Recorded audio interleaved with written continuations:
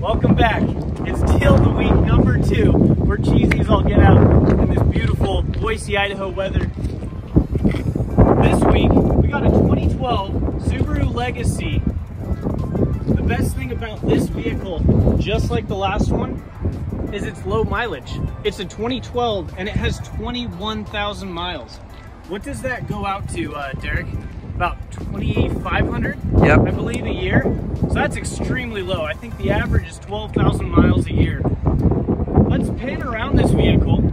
The only thing that we haven't done to it quite yet, which we will, and will be included in the sale, is new tires and alignment. Everything else has been done. It's up to date and ready to go. And just like you stated earlier, and man, I wish we had a voiceover on it. Look at that room. Got the all-weather mat in the back. This was actually my first Subaru. I had a, not this exact year, but a 2000 Legacy GT. I loved it. That thing was amazing in the snow. I actually had snow up in my hood once and never got stuck. I think that's a huge shout out to Subaru and their symmetrical all-wheel drive.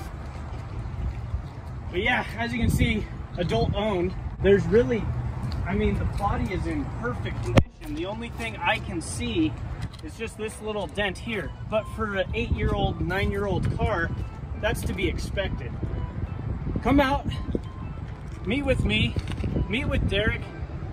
We'll show you around the car, and if it's something that works for you, I'd love to sell it to you. And here is Derek, the man behind the whole thing.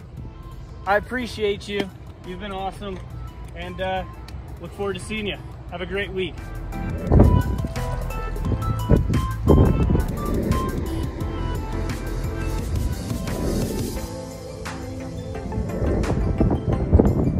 Oh my God, there's all of them in there.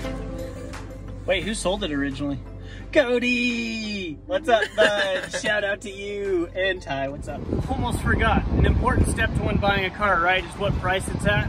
So, yeah, whoops, sorry about that. If you're still watching, you've reached the best part. We're selling it for $13,332.